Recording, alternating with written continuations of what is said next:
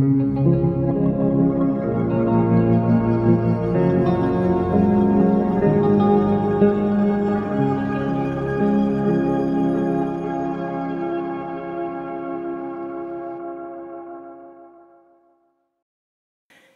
my fertility friends, I'm Anne, and in this video I explain to you all about the cervical mucus and how to get pregnant with this sign of ovulation, which is really the best sign of ovulation, I think, if you want to get pregnant.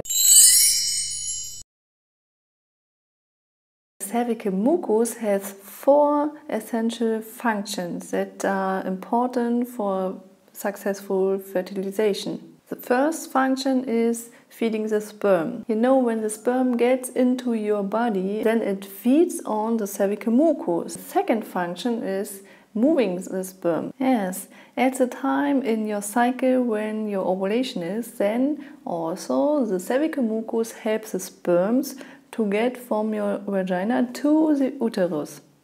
Filtering out the dysplastic sperm is the third function of the cervical mucus. You know, the sperm with the lower quality is filtering out from the cervical mucus because of the structure from the cervical mucus, like this, and the sperm cannot through this because maybe it's not optimized to go through this. And this is really important because the winning sperm should have the best quality. Okay, the fourth function of your cervical mucus is the protection for the sperm.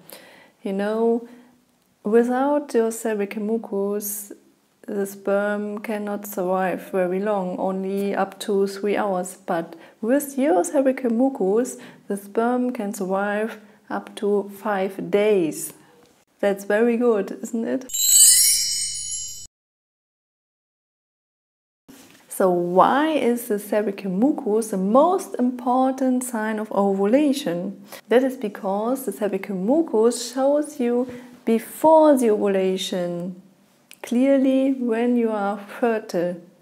Unlike the basal body temperature, which only show you after the ovulation that there was an ovulation.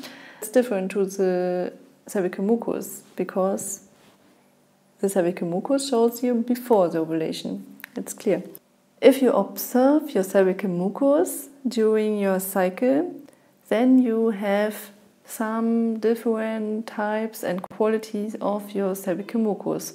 And near your ovulation, some days before, 1, 2, 3 days before, maybe your cervical mucus looks like in the inside of such a aloe vera plant, and it's maybe transparent and spinnable like this, yeah?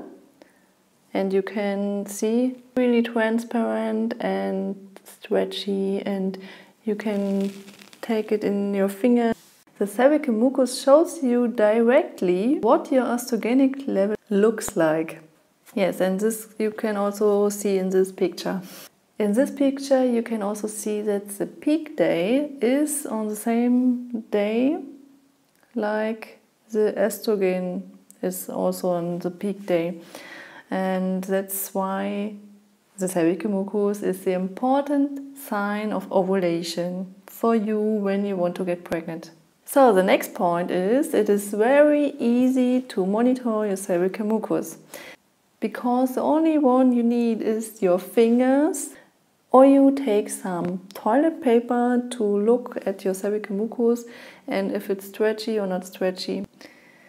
And the best thing about cervical mucus is your cervical mucus, and of course the interpretation and observation of your cervical mucus is free. You don't have to buy any tests or computers or something like that, because your cervical mucus is in your body, it's naturally, you can see it only with your eyes. You need no microscope to interpret your cervical mucus. It's so easy. That's so cool that it's for free. Okay, but a really good idea is also observe your basal body temperature, because only the cervical mucus cannot say to you if there was really an ovulation in this cycle.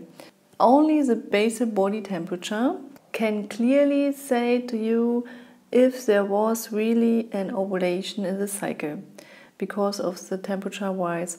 If you know this, then it's really clear, and you know the basal body temperature is for the analytic is really important for the whole picture, and of course the cervical mucus is in this picture, and the cervical mucus show you exactly when is the best time for having sex when you want to get pregnant.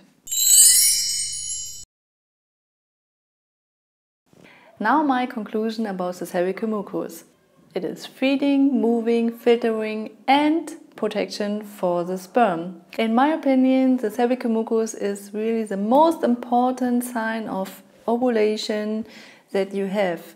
I can only say use it for having sex and to get pregnant. Cervical mucus is free and very easy to monitor for the most women, I think for 99% of women.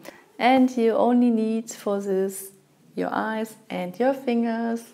I think it's really a good idea if you use the symptothermal method with the basal body temperature in combination with the cervical mucus. If you want more details about this, then take a look in my ebook. And I said bye bye, that was your end, and that's the end.